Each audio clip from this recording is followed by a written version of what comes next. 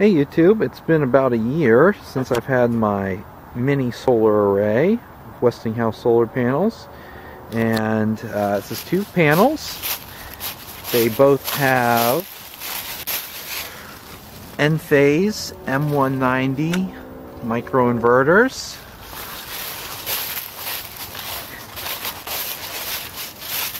And they plug directly into grid power.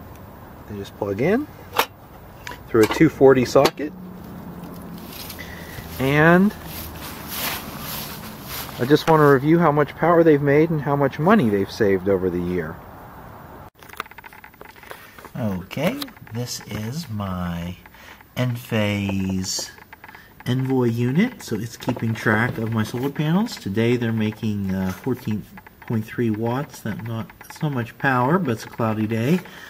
And this is how much energy they've made this year. And I have two panels, and it's connected to the web successfully.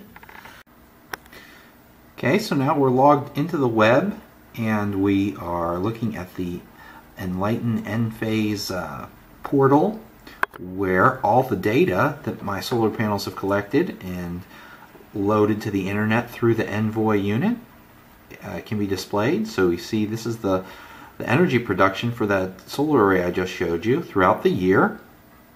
Okay, it looks like we peak in May or April of 2013. So it looks like we were doing about 2.2 kilowatt hours per day at peak. And over here is our yearly stats. So this is how many watt hours of energy have been generated today, for the month, this week, this month, and through the year.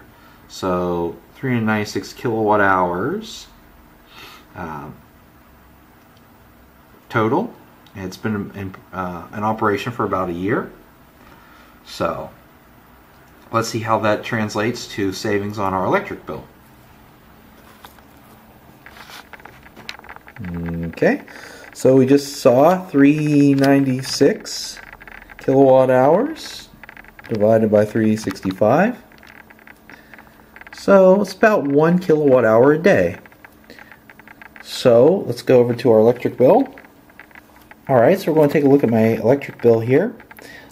We have, in the dark bars are the previous 12 months, and the light bars are the most recent 12 months. So you can see from July 2011 versus July 2012, I actually used a little bit more energy in 2012 than I did in 2011. August of 2012 is where the solar panels went online. So you can see a big drop in energy consumption. So I think it was a little bit cooler summer, but also I had my solar online, so that helped save some energy as well. You can see every month since I've had my solar installed, I've consumed less energy from the power grid, and